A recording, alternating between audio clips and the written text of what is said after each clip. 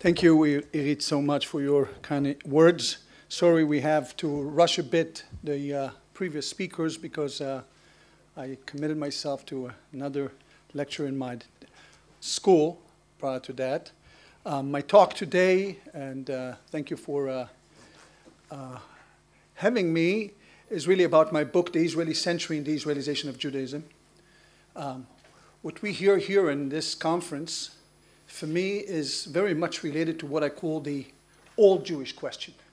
The old Jewish question was about people without sovereignty, people without protection, people who were basically constantly under duress, notwithstanding their accomplishments in variety or various places in the world, perhaps notwithstanding the example of the United States, on which I will dwell a little bit more later.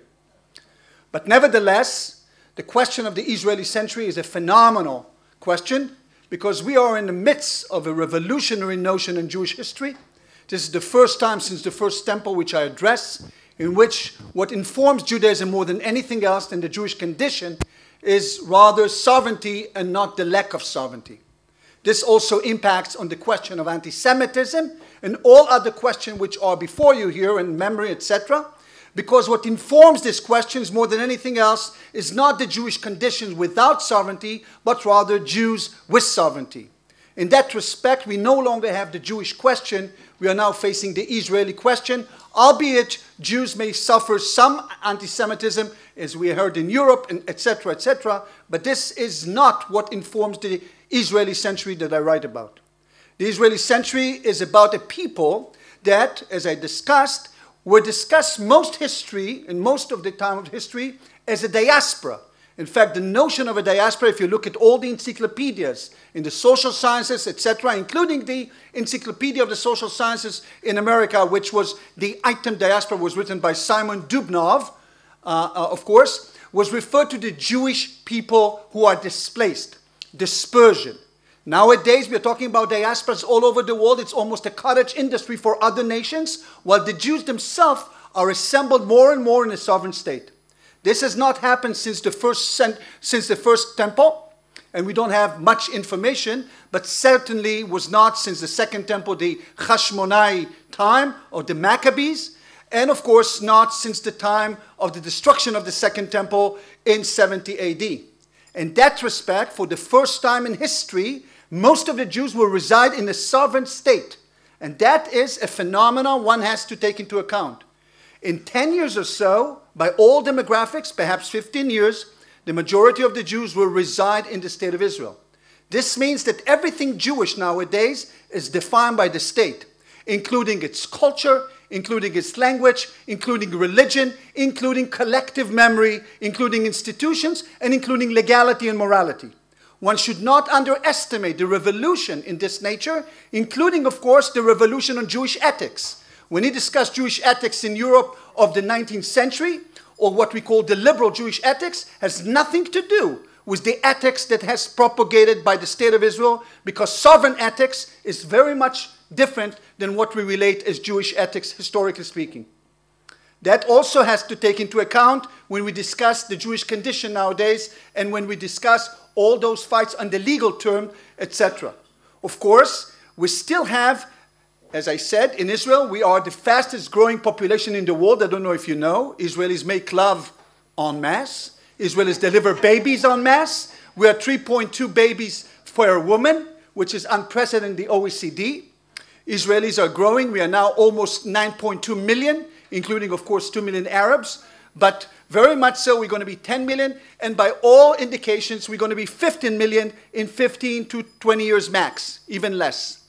This growth has tremendous repercussions. And it also has tremendous repercussions for the ethos of Judaism itself. Because, as I suggest, there is no longer a production even of culture in Jewish culture abroad, lest it's stemming from Israel.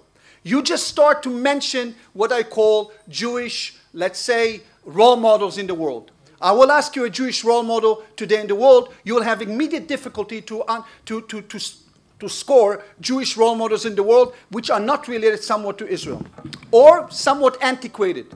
The last one perhaps was, of course, Elie Wiesel, who represented the Holocaust more than anything else in the United States. But nowadays, this voice of Wiesenthal and so on. But these issues are also impacted by the Israeli century and the behavior of the State of Israel more than anything else. Memory is impacted by the Israeli century.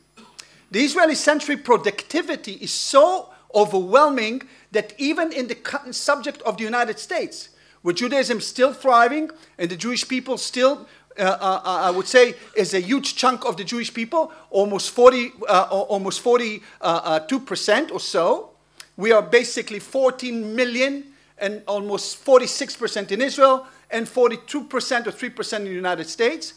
Nevertheless, if you look at the productivity of culture in the United States, what I call Jewish culture, you'll find very much so that it's impacted by what's happening in Israel, or completely detached, regularly detached, but not maintaining a very strong ethnicity, because it's very tough to maintain ethnicity in a liberal state, albeit religion is still thriving. The lack of ethnos in the United States and the propagation of liberalism has changed dramatically the US Jewry, which moved from the 1960s from 7% intermarriage to today close to 70% intermarriage. Therefore, the question you're raising is a very important one, but still one has to remember the domination of the Israeli century. The Israeli century, as I said, even manifests itself in literature. If you ask yourself, who are the big Jewish writers today in the world and what they are writing about in the United States, I'm not talking here, you will see, or in France for that matter, or in England for that matter, you'll see it will be difficult for you to come by.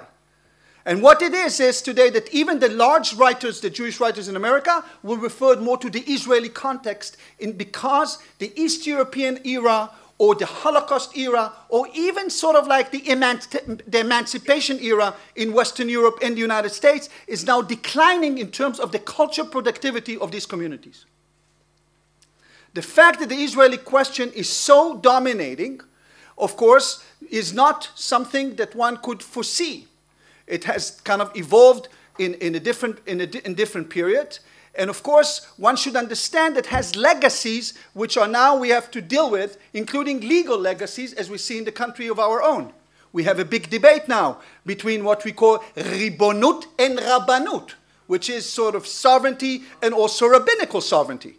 And this is an everyday occurrence in this country because everything is happening here.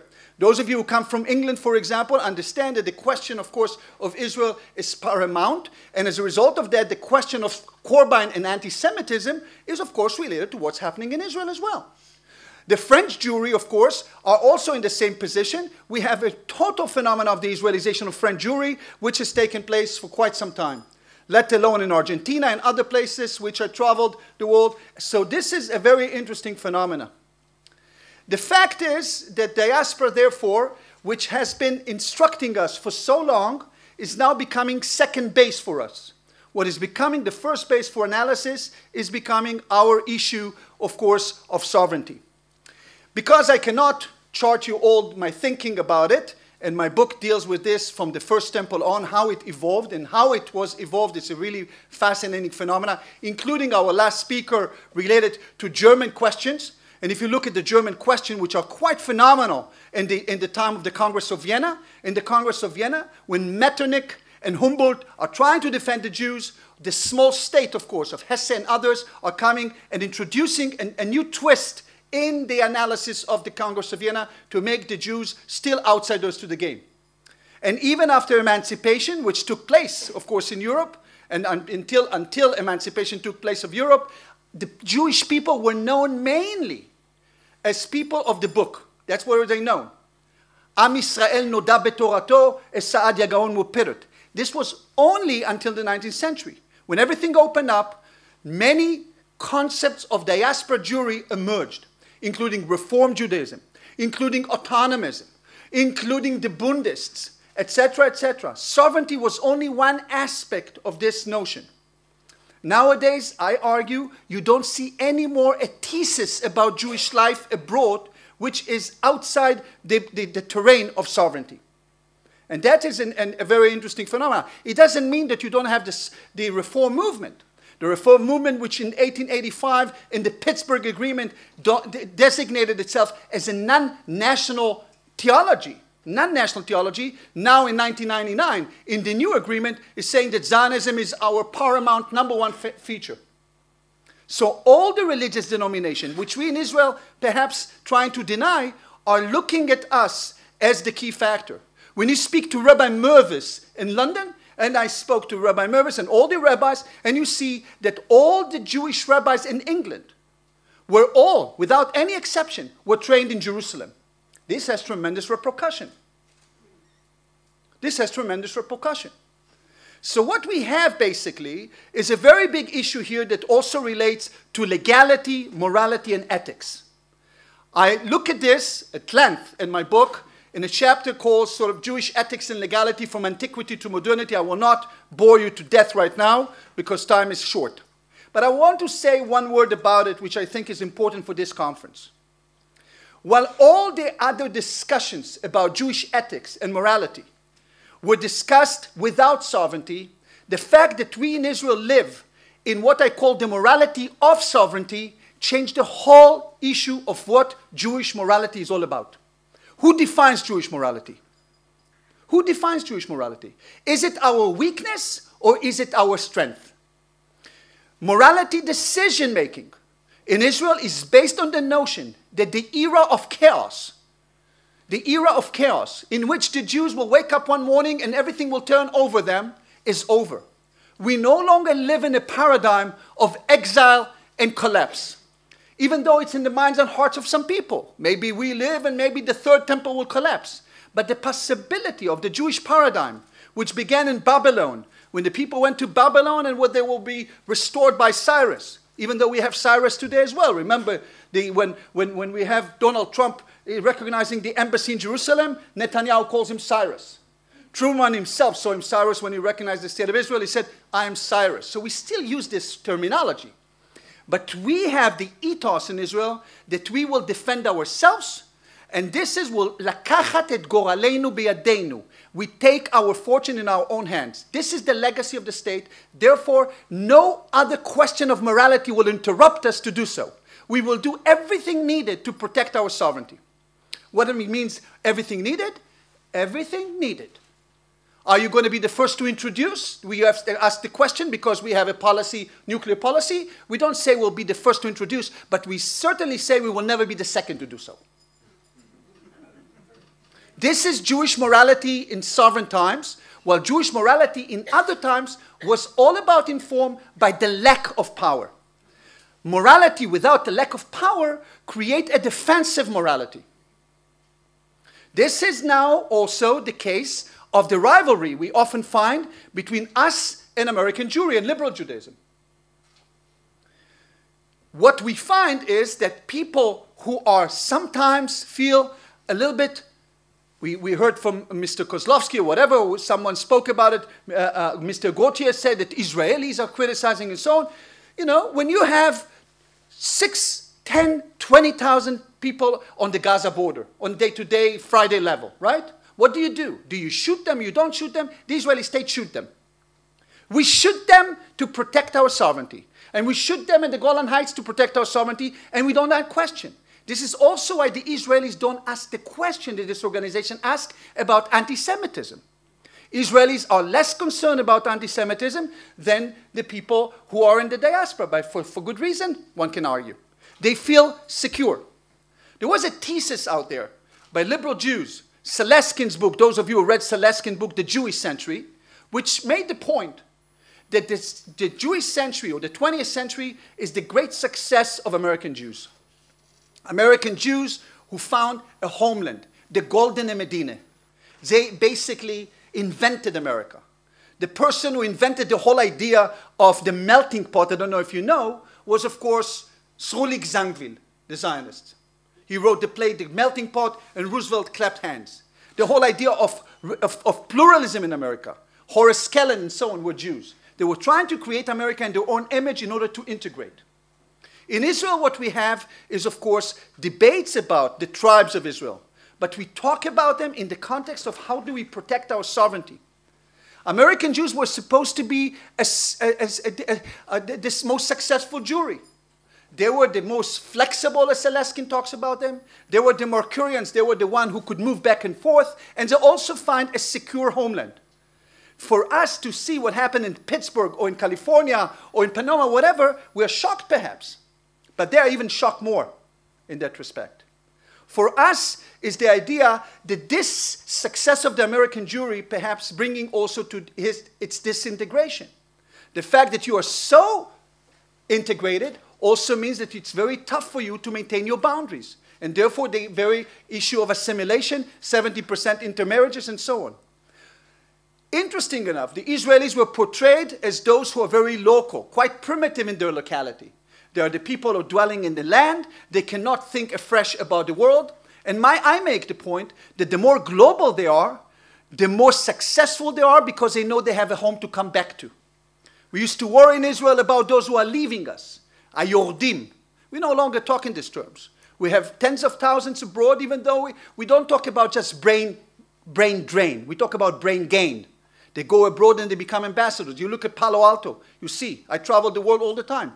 You look at the IC next week, I'm traveling to the IC conference in Miami. And you see all those Israelis, but they have a home and they have a fight about their home.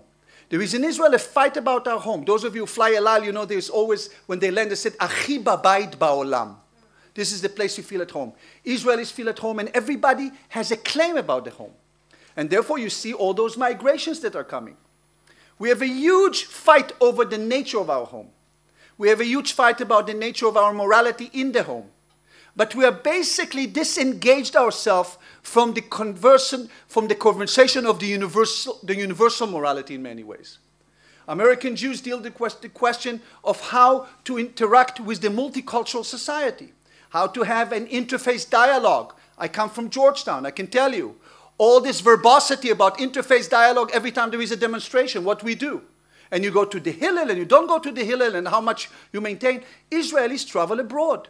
Israelis who serve in the army are big travelers abroad. They go to Bet Chabad, they go to places. They don't deal with these issues. They come with a certain security in them, and therefore they have this kind of like a sense of belonging that the diaspora lacks and don't ask the same question. Perhaps the first time they meet anti-Semitism, conceptually speaking, and when they are abroad.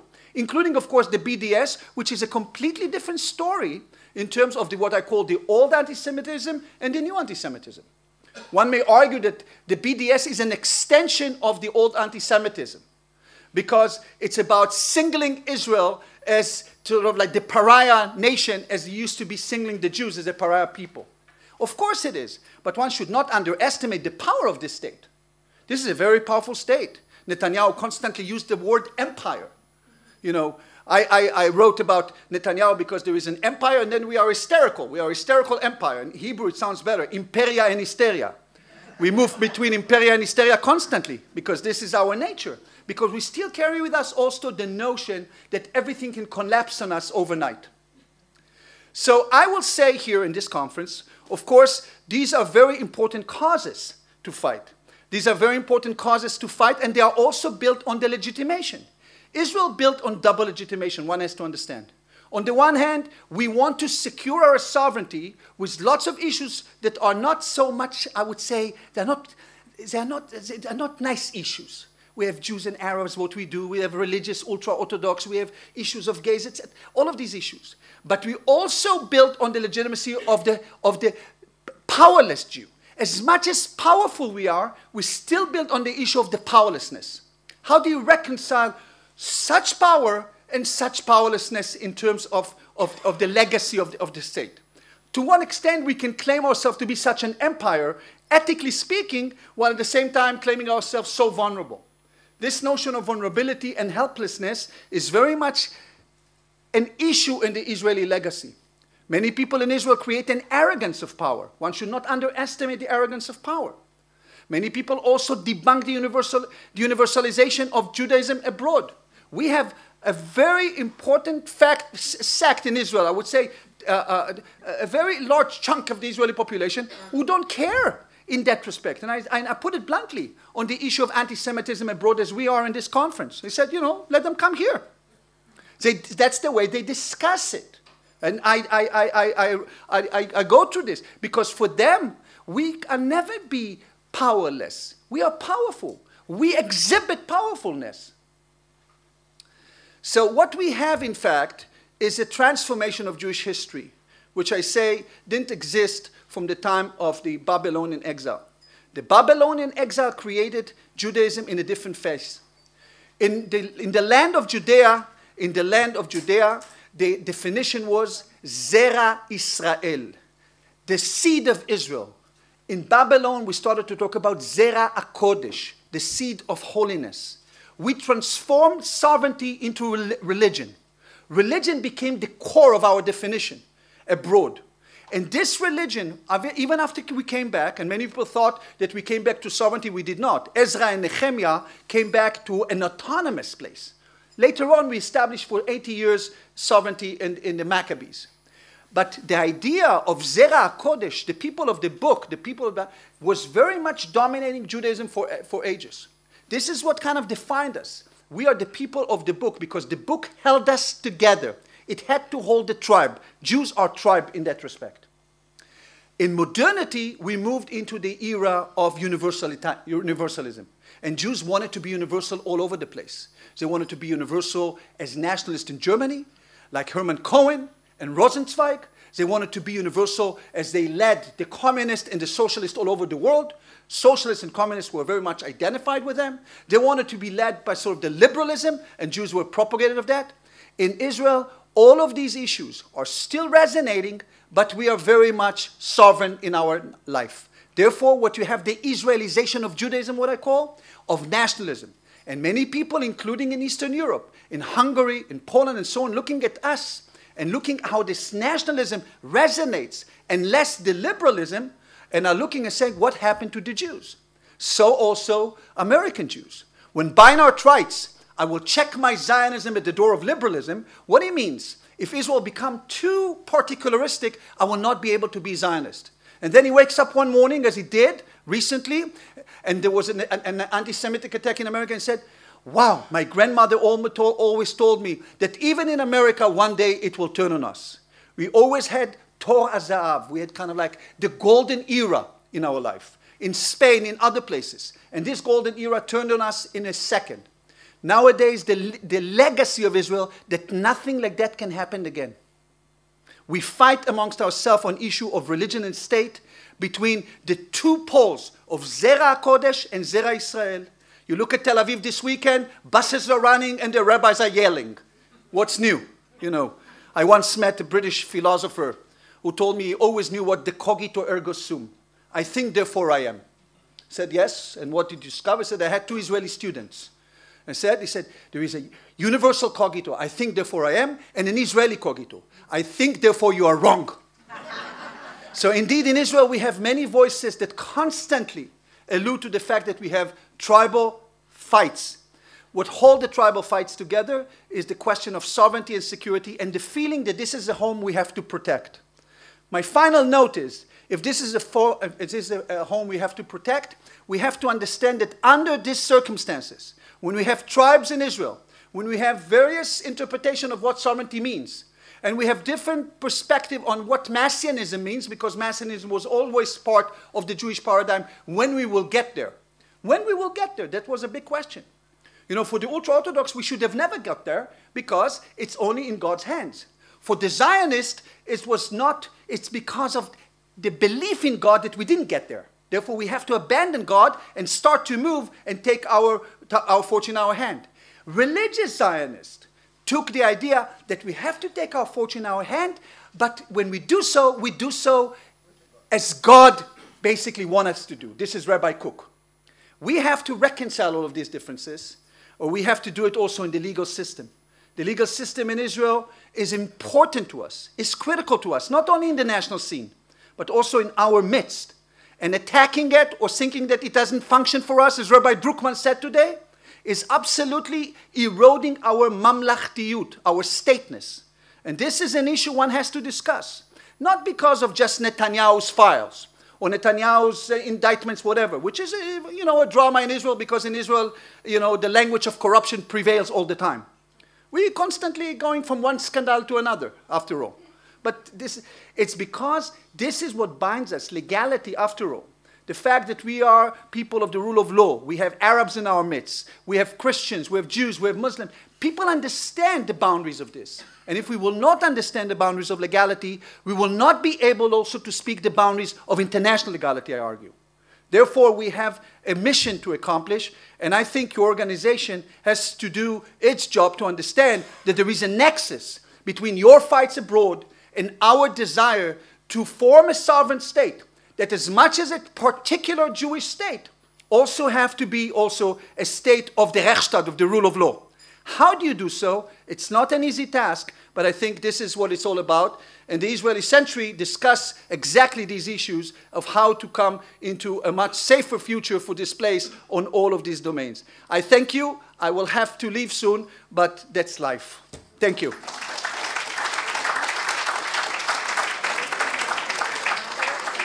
Yes, I left 4 minutes for questions, so yeah. I understand your book basically describes a phenomenon. I've actually read the book or parts of it. Thank you. But what I want to ask, there is an idea that maybe the best situation for the Jewish people is to have a strong Israel and a strong diaspora. In other words, not have all our eggs in one basket, so to speak. Okay, especially since one day Israel might be too small to hold all the Jews. Okay, for that practical reason. Could you just relate to that? This is a brilliant question. I'll tell you a story here. I was lecturing on the book maybe 3 weeks ago in the INSS, which is the Israeli Strategic Institute here just around the corner. And next to me was sitting the head of the, we have here a former head of the INSS. And next to me was sitting former intelligent head, Zamir. And he asked me the same question. You know, Zamir had this very troubled time during the Yom Kippur War. And he said, Yossi, I love your book, but is the Jews not always kind of prevail because they were able to be dispersed? And God forbid something happened here, they will remain there. I said, first of all, they were not so successful. They were not so successful. The idea that there's somewhere an explosion here, we saw during the Holocaust, they were not so successful. In fact, calamity hit them big time.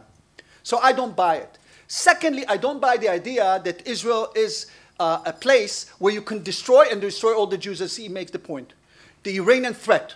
I take all the threat very seriously, but it's clear that this is the first time in Jewish ethos that we never had that, not in the First Temple, certainly not in the Hashmonai period, that we have tremendous power. This is a country of tremendous power. And therefore, the idea of obliterating the state of Israel, which sits on our souls, is of course an issue, but you basically obliterate the world. In that respect, we are in a different position.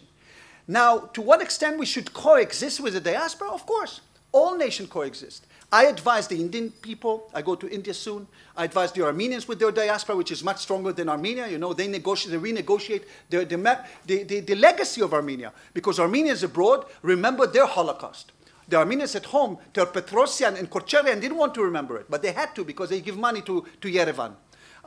The Greek diaspora is very important now. If you travel to Greece, and I do so as well, I'm now involved in the reshaping of the Jewish Museum in Athens, you see that they want to bring their diaspora back. Many people took from us the question of diaspora. The Mexican government opened 40 consulates in America in order to entice Mexicans in the era of NAFTA. They borrow diaspora from us. What's fascinating to me is just as other employ diaspora, we become much more sovereign.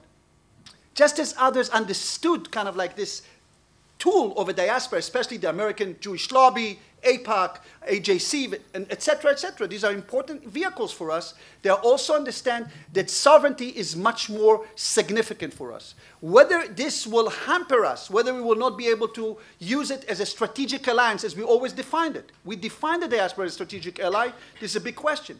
Because the diaspora itself, you know now, we see the rivalry between the Democrats and the Republicans on the Hill, etc. We see what happened with anti-Semitism. Israelis who hailed Trump as the champion of Israel. Trump himself said that if he would be elected in Israel, 98%, remember he said that. I don't know what he said this morning, but it was 98% lately. When we kind of like speak about our love of Trump, many Jews Americans see Trump perhaps as someone who is propagating the alt-right. And we have this difficulty. I remember once talking to Abe Foxman, and I said to Abe Foxman, how could you be so in love with the evangelicals? Maybe they want to convert us in the end of the day. He said, Yossi, when we get to the end of the day, we will renegotiate. We always renegotiate these issues, but sovereignty we don't renegotiate. This is and so I take your point. I don't take it lightly. It's important for us in Europe, etc. But you know very well, who would have thought what happened right now to British Jewry? Who would have imagined that? Who could have imagined what happened now with Korban and British Jewry? Who could have imagined what happened to French Jewry in that respect after the Vichy era? The Vichy era was supposed kind of like to be fading away. When I talked to Dominique Schnapper, the daughter of Ramon Aron, and she said, no more a Jewish question, we have an Islamic question. So we have a question of Bataclan, we have a question of Toulouse, we have all of these questions, but they are in the context of France. Pierre Birnbaum, I must say, the number one sociologist in France, just wrote a big piece on Forward magazine. I'm glad he said that my thesis is the only thesis that works for France. They wake up in the morning, they read the Haaretz. They read what's happening in Israel.